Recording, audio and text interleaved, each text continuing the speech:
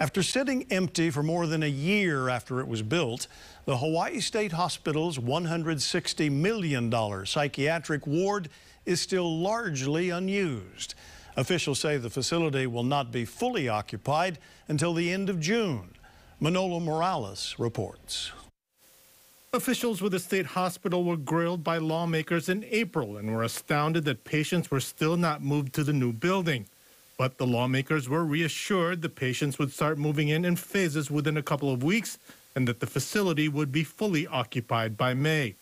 Officials say so far, 34 patients have moved in. It is very frustrating. You know, the legislature put the money in, put the resources in. We had this beautiful building designed and built, and then it was left, unfilled. Representative Yamane says the problems that caused the initial delay are still ongoing. Doors and hinges need to be replaced because patients can use them to hurt themselves.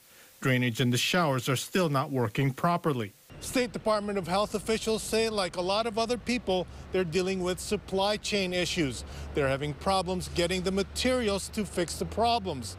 But they've been reassured by the contractors that everything will be fixed by the end of this month. So we should be ready to move in another 72 or 80 patients to not overwhelm the building and the staff and patients.